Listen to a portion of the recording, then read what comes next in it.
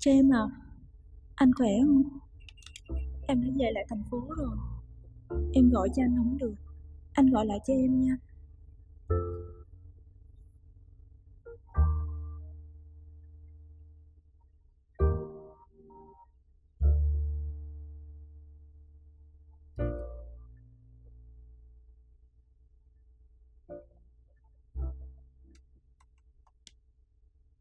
Ủa, sao em?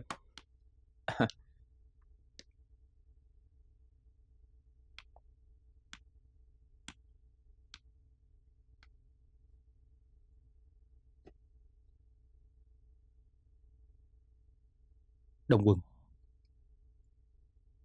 nhờ anh chăm sóc y Thảo giùm tôi.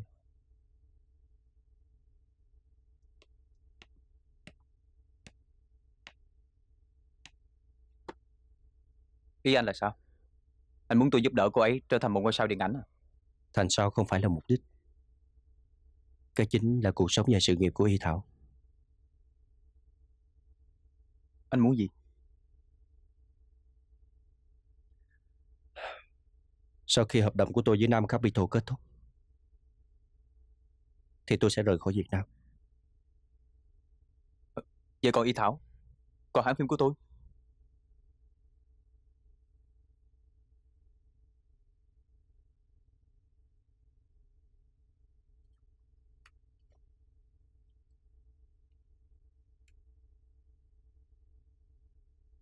Chiếc nhẫn này là dành cho y Thảo, nhưng giờ đây tôi không thể trao cho cô ấy được.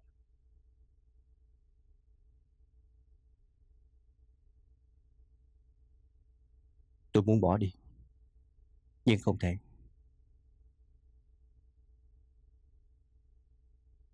Và tôi nghĩ đến anh. Anh có thể mang lại hạnh phúc cho cô ấy. Xem, anh bắt đầu làm tôi rối rồi đó. Có chuyện gì vậy? Nói cho tôi biết đi. Đây là bí mật liên quan đến cuộc sống riêng của gia đình y Thảo, nên tôi không thể nói được. Liên quan đến thân thế của y Thảo chứ gì? Anh cũng biết chuyện đó nữa hả? Tôi còn biết những chuyện mà đến y Thảo còn không biết nữa kìa.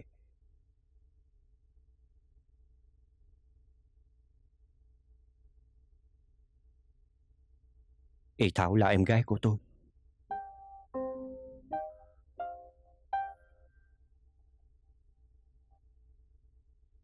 Tôi không muốn làm cô ấy bị tổn thương.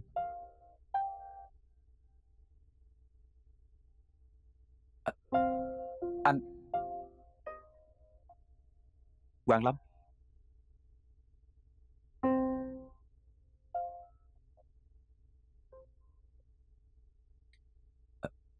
Anh nói là sẽ cùng với y Thảo về nhà của cổ. Vậy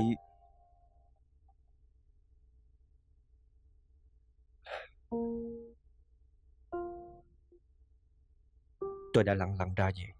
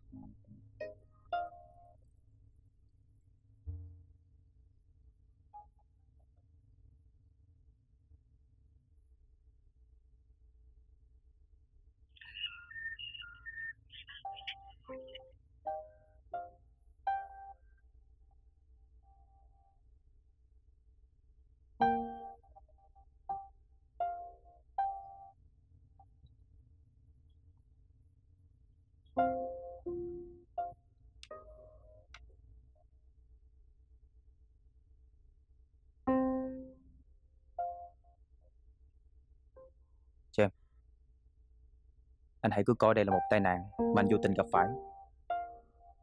Thời gian rồi sẽ xóa nhòa hết mọi thứ.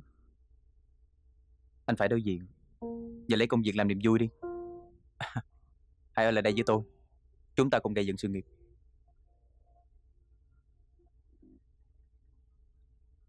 Anh hiểu ý tôi nói chứ Giang?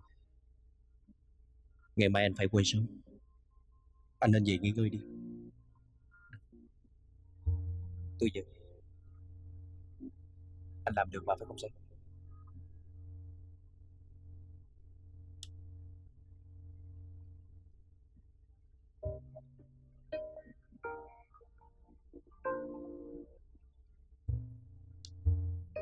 Anh Quân.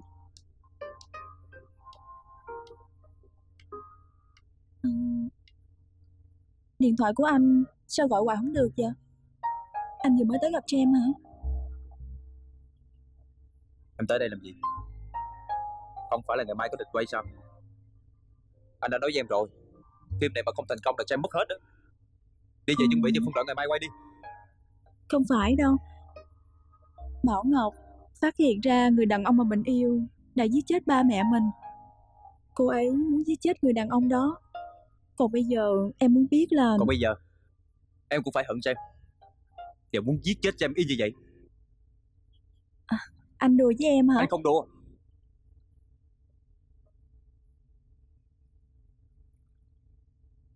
Thảo à, Sam sẽ không cưới em đâu. Anh nói gì vậy?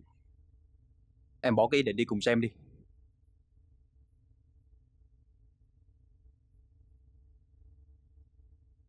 Anh Quân à, có phải anh không muốn em gặp Trem?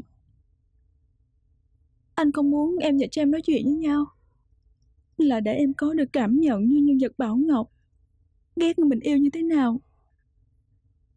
Vì vậy anh mới nói với em những lời như thế này đúng không?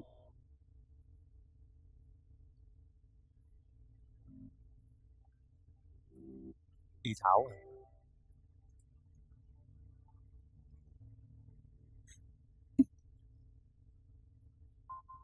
Em biết rồi.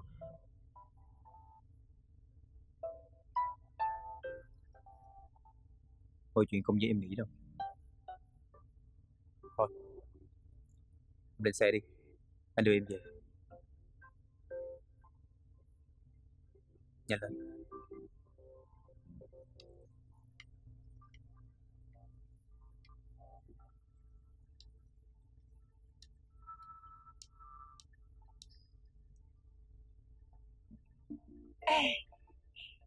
Mát quá à. Thảo, hai đứa mình đi kiếm gì ăn đi.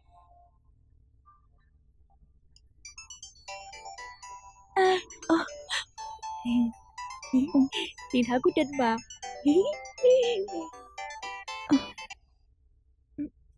Alo. Cái gì? Thi lại nữa hả? Sao thi lại hoài vậy trời?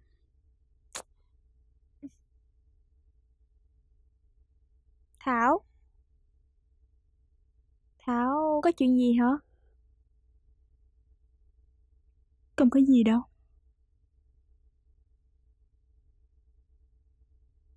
Từ khi về nhà xuống đến giờ mà cứ đờ ra. Chẳng lẽ hôm đó đến giờ anh không gọi điện cho Thảo hả? Đó, tự nhiên kể cho anh nghe quá khứ của cô Thảo chi không biết. Thì sớm muộn gì anh cũng phải biết mà. Nghĩ lại, cho dù bây giờ Thảo là một diễn viên, nhưng Thảo không có một thân thế tốt, không học trường tiếng tăm. Còn anh ta thì tốt nghiệp Harvard, giàu có. Thảo không có xứng với ảnh đâu. Anh không phải là loại người như vậy đâu. Rõ ràng là vậy mà. Không phải gì mà không phải. Đó, tới giờ có gọi cuộc điện thoại nào đâu. Đã nói là không phải mà. Phải chi á, Thảo nói gia đình Thảo có rất nhiều đất đai ở Bảo Lộc. và sự đồn đãi về cô Thảo là không đúng Thôi sự Trinh thật. đừng có nói nữa.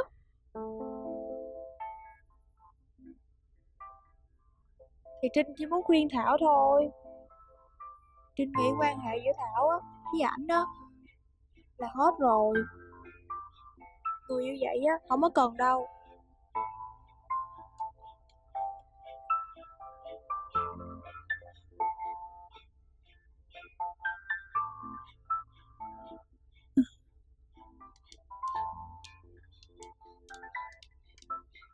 Tôi thấy phim này có thể thu hút số đông khán giả không vậy? Có chứ. Em rất tin tưởng vào Đông Quân. Tôi thì không. Tôi ủng hộ cậu ta vì cậu ta sẵn sàng nhận Y Thảo. Nhưng tôi không nghĩ phim này sẽ thành công. Mặc dù xem rất là kén chọn, nhưng mà bên Nam Capital họ đã đầu tư tiền bạc của mình vào đó. Cái nhìn của anh ta càng ngày càng kém. Có lẽ anh ta mới về nước nên không biết thị trường phim Việt Nam. Đó là gì? Cậu cũng không biết phải không? Đạo diễn thành công trong việc thu hút khán giả ở phim thứ nhất thường gặp thất bại ở phim thứ hai. Nhưng mà quy luật đó ở đâu ra? Nè, tôi đã làm trong ngành này hơn 20 năm rồi. Luôn là như vậy. Đặc biệt khi diễn viên chính của hai phim đều là nữ hết. Vậy thì chúng ta phải làm sao? Không nên quá hy vọng vào phim định mệnh. Mình nên dở một chút thủ đoạn quảng cáo cho bộ phim trước khi công chiếu để thu hút khán giả. Là thủ đoạn nữa. Nếu phương án này có kết quả tốt, chúng ta sẽ vui vẻ nhận Y Thảo. Bên tổ kế hoạch họ cũng cho rằng Y Thảo thích hợp với phim truyền hình hơn là phim điện ảnh. Đúng vậy. Nếu Y Thảo xuất hiện trên truyền hình trong vai trò là con gái của Thúy Giang tội nghiệp thì chắc chắn sẽ có được các bà nội trợ ủng hộ rất cao. Nếu bây giờ mình tiết lộ chuyện Thúy Giang còn sống và đang sống trong nước thì sao? Chuyện đó chỉ làm cho Tường Phượng nổi giận thôi. Đối với Y Thảo thì không có lợi gì hết, nên công bố đúng thời điểm thích hợp.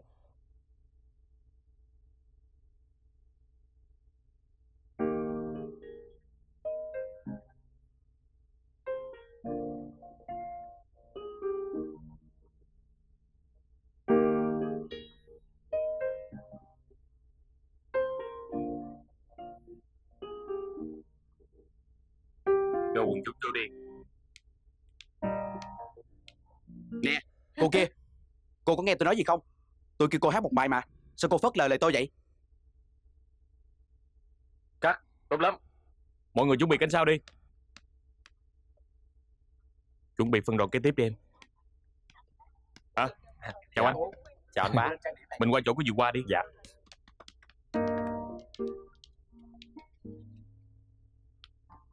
Dì Qua. Dạ. Phóng viên tới rồi nè. Tranh thủ trả lời phỏng vấn chút đi. Chào anh. Cô lúc nào cũng xinh đẹp hết. Cảm ơn anh.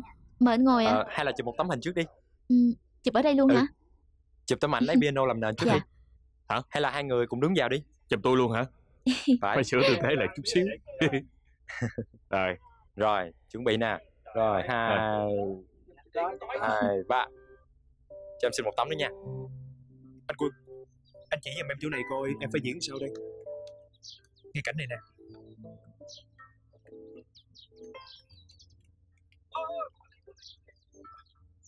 Xe dơ quá. Đi kế ơi, đợi giúp anh chiếc xe đi.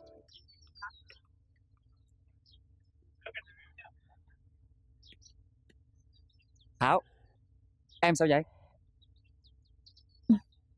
Mình vẫn còn thời gian đúng không anh? Cảnh của em để sau nha.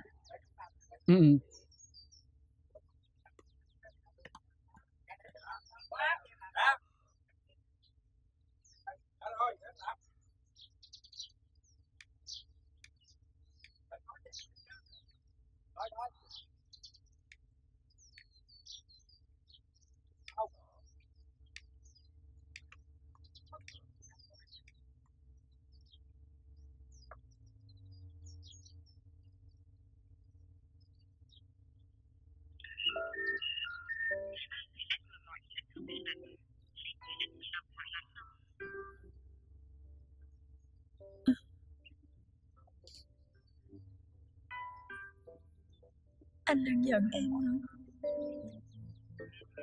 Bộ em làm anh bực mình lắm sao? Em trẻ con quá phải không? Em...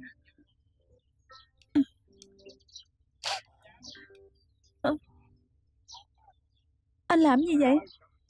Chỉ còn 10 phút nữa là tới cảnh quay của em. Trong cảnh này em phải đối mặt với kẻ đã giết chết ba mẹ mình. Em nghĩ rằng em có thể diễn được với bộ mặt như vậy à?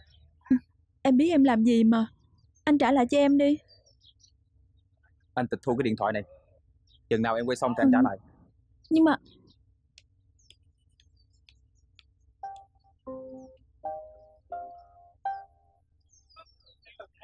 Cắt. Đi Thảo, em đi cái gì vậy? Em phải đi đúng đường chứ. Đi vậy làm sao mới lấy hình? Vậy nè, Em xin em lỗi. đi sát vô đây, rồi em đi thẳng đến chỗ Du Bình. Như vậy anh mới lấy được hình ha. Tất cả chuẩn bị. Rồi, phấn đấu chính lần 2. Diễn.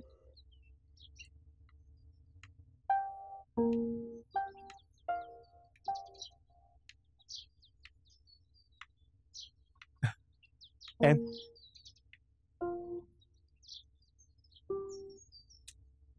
Cắt. Đi Thảo, em tập trung vô coi.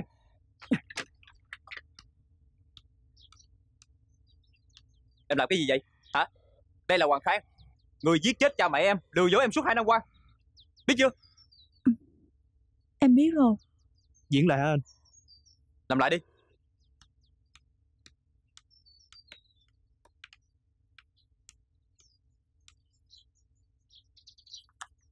Tất cả chuẩn bị. Rồi, phấn đấu chính lần 3. Diễn.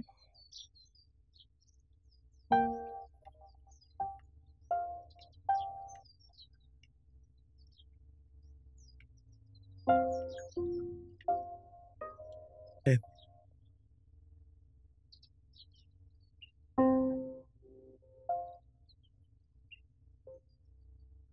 Cắt.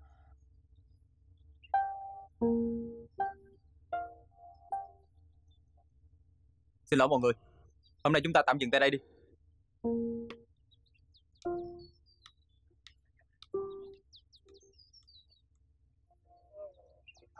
Em sao vậy? Tập trung vô đi.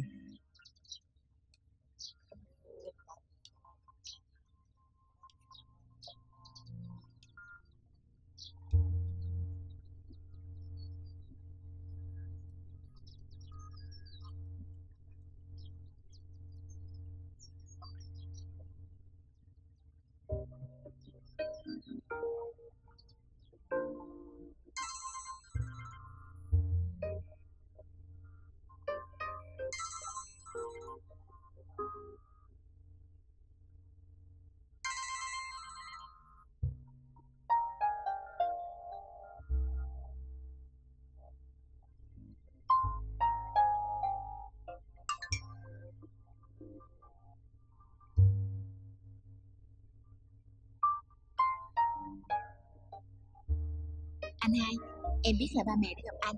Thứ bảy tuần này là sinh nhật ba. Anh ghé nhà chơi nha.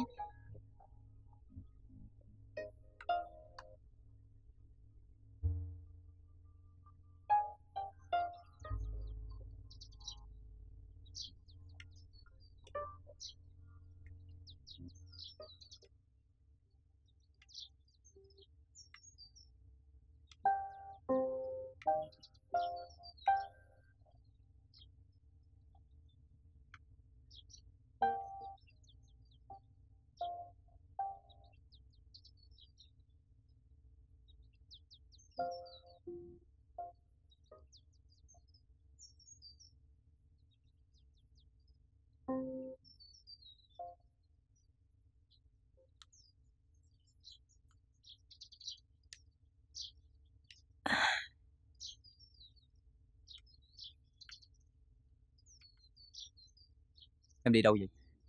Điện thoại cũng không bắt. Sao anh tới đây? Đi Thảo, em cần phải tập trung để phim định mệnh được thành công. Rất nhiều người trông chờ cho em có biết không?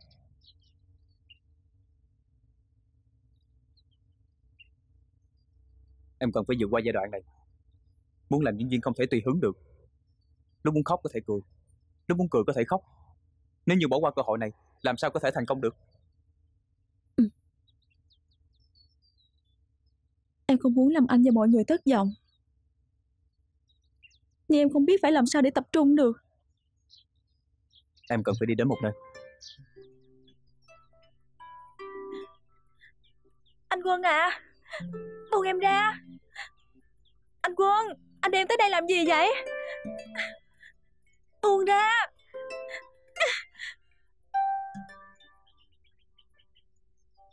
Em sợ cái gì chứ?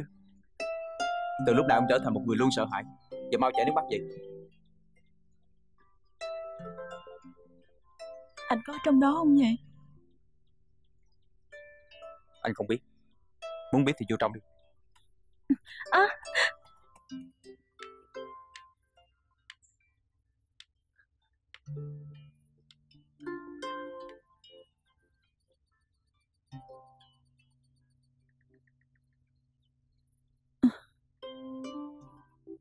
Trang, anh đang ở đây phải không? Anh đừng đùa nữa có được không? Anh ra đây đi. Anh ra đi mà.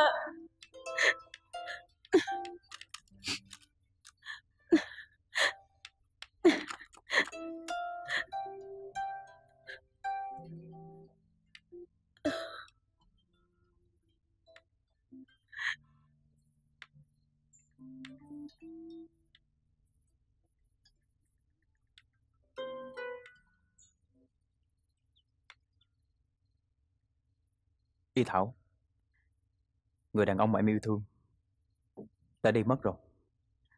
Em hãy quên anh ta đi, có được không?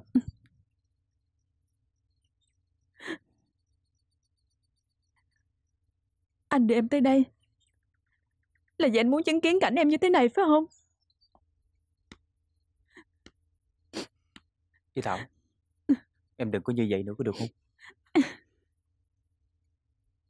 Anh thật là tàn nhẫn.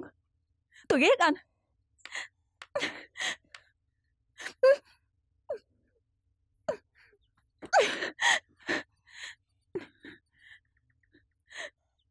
Em ghét anh lắm phải không? Em hận anh lắm phải không? Vậy thì giết anh đi. Hận anh đi. Hận anh như hận nhân vật Hoàng Khang để giết chết cha mẹ em vậy đó. Tôi ghét anh, tôi hận anh.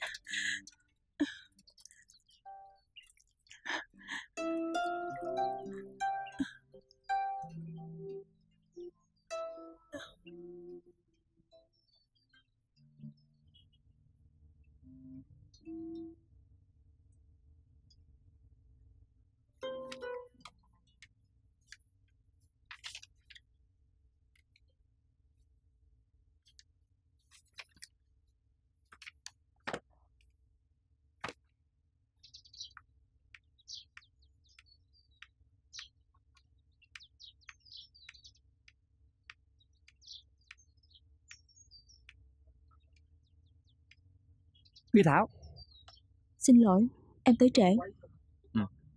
Em cố gắng tập trung cho vai diễn nha. Em đi thay phục trang đi. Anh Thắng. Dạ. Báo mọi người chuẩn bị đi. Dạ. Rồi, anh em chuẩn bị nha. Xong hết rồi anh. Rồi, bắt đầu chính lần 1.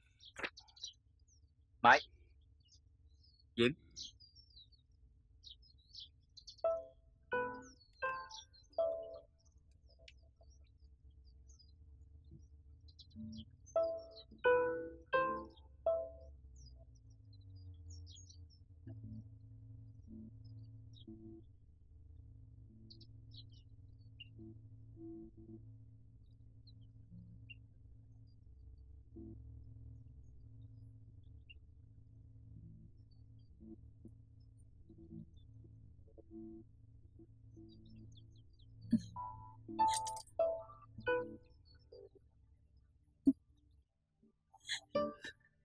Em ghét anh lắm phải không? Em hận anh lắm đó. Vậy thì giết anh đi. Hận anh đi. Hận anh như hận nhân vật hoàng thang giết chết cho mẹ vậy đó. Tôi ghét anh, tôi hận anh.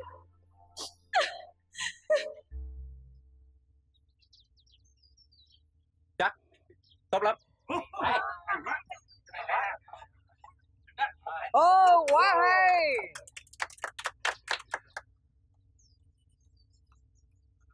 Tốt lắm.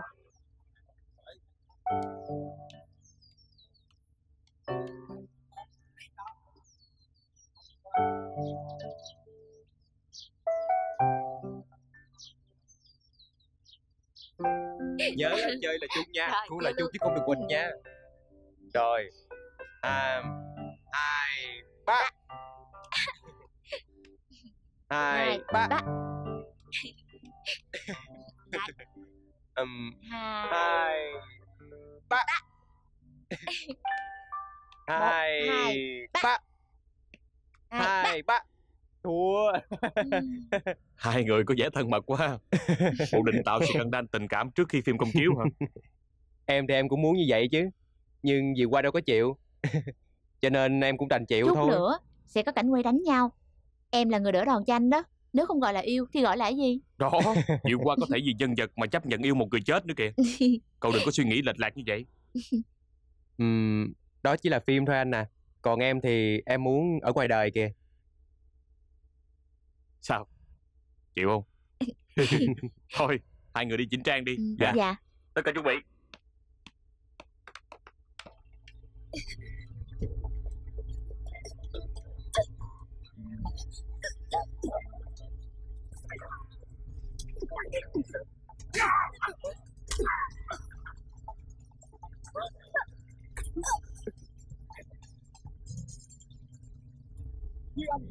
Như anh à. Như anh à. Có ai không? Giúp giùm tôi với. Rồi, Như anh. Em tỉnh lên đi. Tết.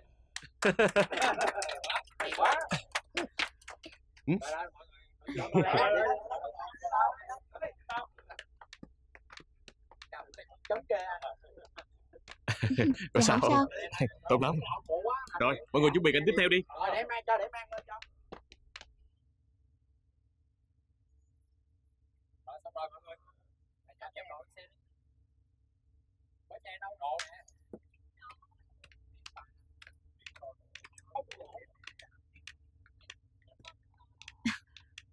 Không, hôm nay lịch quay xong rồi. Ủa, anh hai về chưa?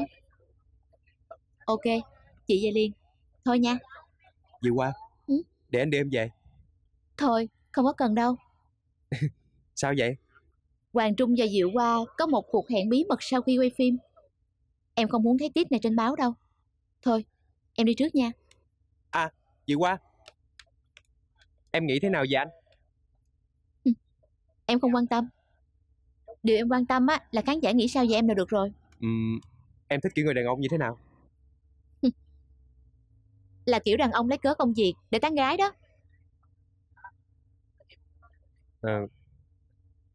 Nếu như khi nào em thay đổi suy nghĩ, hãy gọi cho anh. Anh đi trước nha.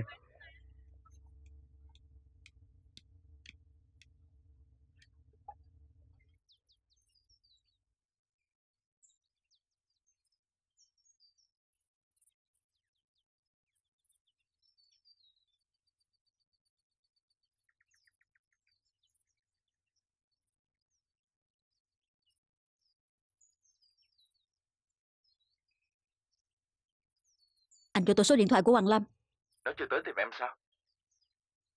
Anh định bắt tôi chờ tới bao lâu nữa? Cứ chờ đi. Nó nói là nó sẽ tới mà. Cho tôi số điện thoại của nó đi. Tôi sẽ gọi cho nó mà. Em chờ đi, đừng có nóng nảy, không tốt đâu. Số điện thoại của con trai tôi mà tôi cũng không được biết sao? Em hãy ráng chờ đi. Nó nói nó đến thì nó sẽ đến. Chắc chắn sẽ đến. Nhưng lỡ nó làm mất địa chỉ của tôi thì sao? Cho tôi số điện thoại đi. Alo? Alo?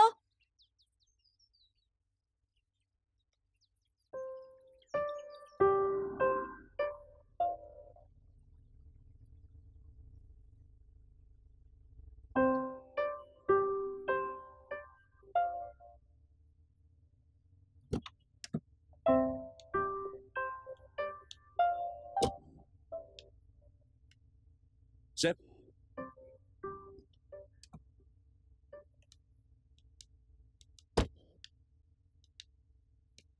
Hai em con đang trông con lắm. Chắc con bận lắm hả? Con bận. Con bận như vậy, đáng lẽ Diệu Hoa không nên gọi cho con. Bà hãy nói với hai em của con xin lỗi vì con không tới được. Con không tới được hay là con không muốn tới? Không muốn tới. Thật lòng là con không muốn tới. Thôi được, con không tới nhà ba cũng không sao. Nhưng nhà mẹ ruột của con thì con phải tới. Mẹ con đang chờ con đó.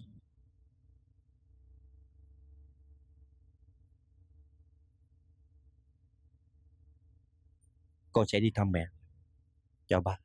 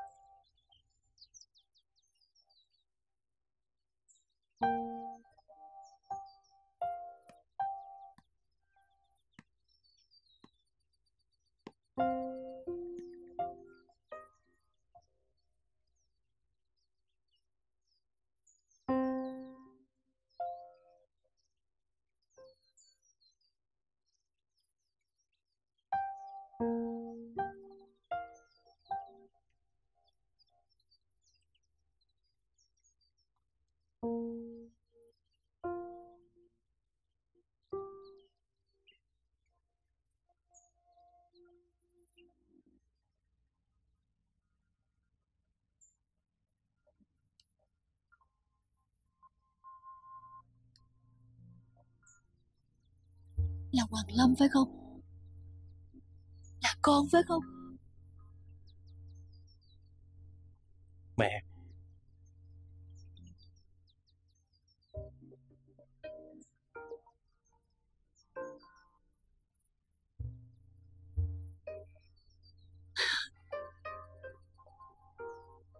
Đúng là con đây mà.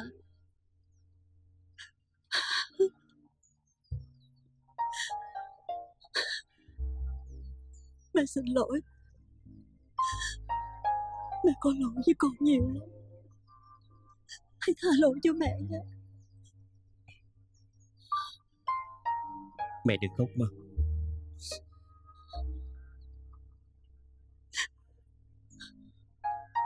Con trai của mẹ. Con hận mẹ lắm phải không? Không. Con không hận mẹ.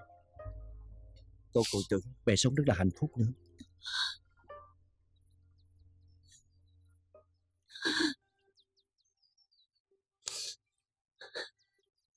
Con đã lớn lắm rồi. Mẹ mừng lắm. Từ nay mẹ phải sống hạnh phúc với mẹ.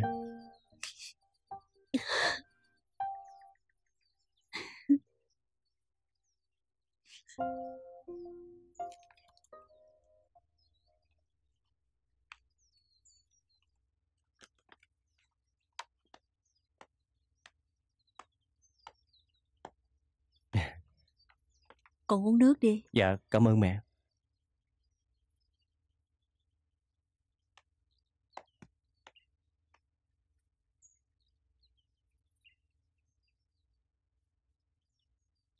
Con phải về Mỹ sao?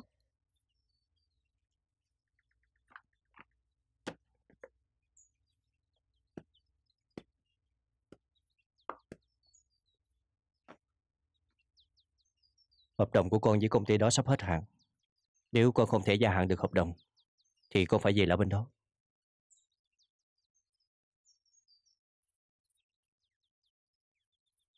Không có cách nào ở lại đây được sao?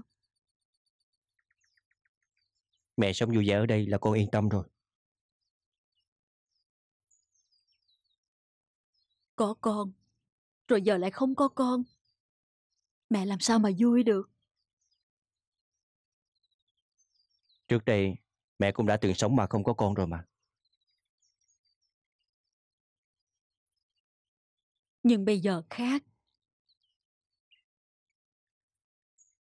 Vì mẹ biết con vẫn còn sống. Mẹ à, mọi chuyện từ giờ sẽ tốt thôi.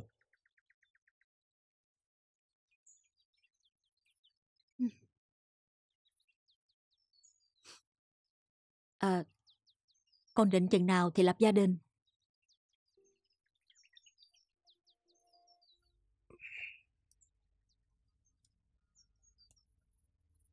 Ai cũng muốn trở về Mỹ để kết hôn với con gái Mỹ.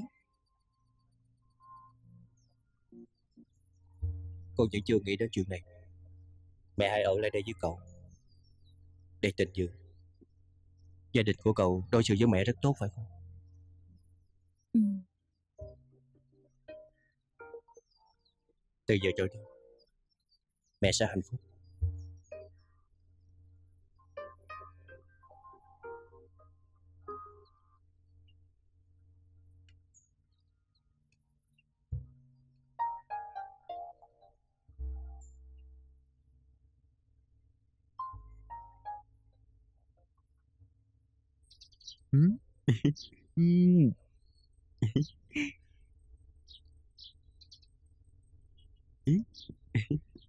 Đi giặt gì đi, biết.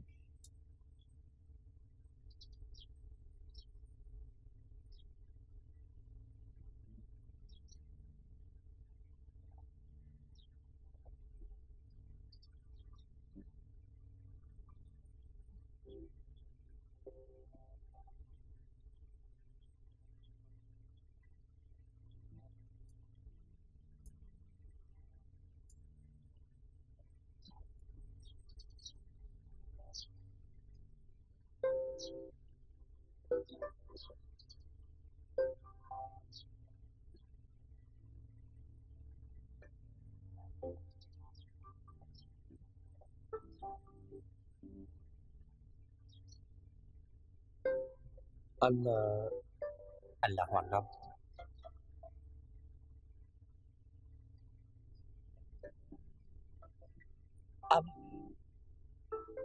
Anh là Hoàng Lâm hả? Sao anh đứng được đây vậy? Bà cho anh địa chỉ.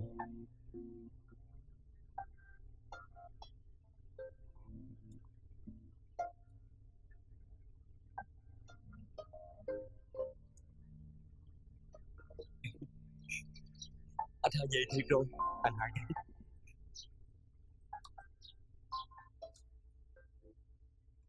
Em tìm gì vậy?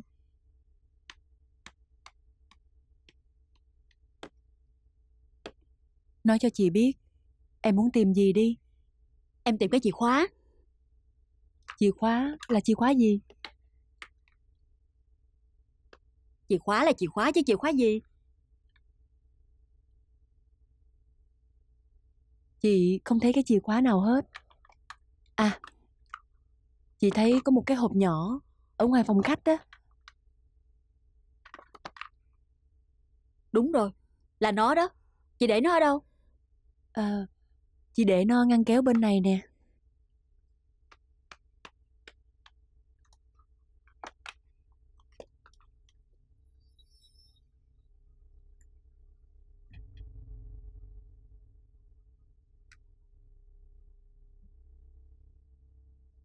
Em đi Sài Gòn một chuyến nha. Thưa cô, nghe nói hôm nay phóng viên Thành Trung có cuộc phỏng vấn với Y Thảo và Thúy Giang à? Cái gì?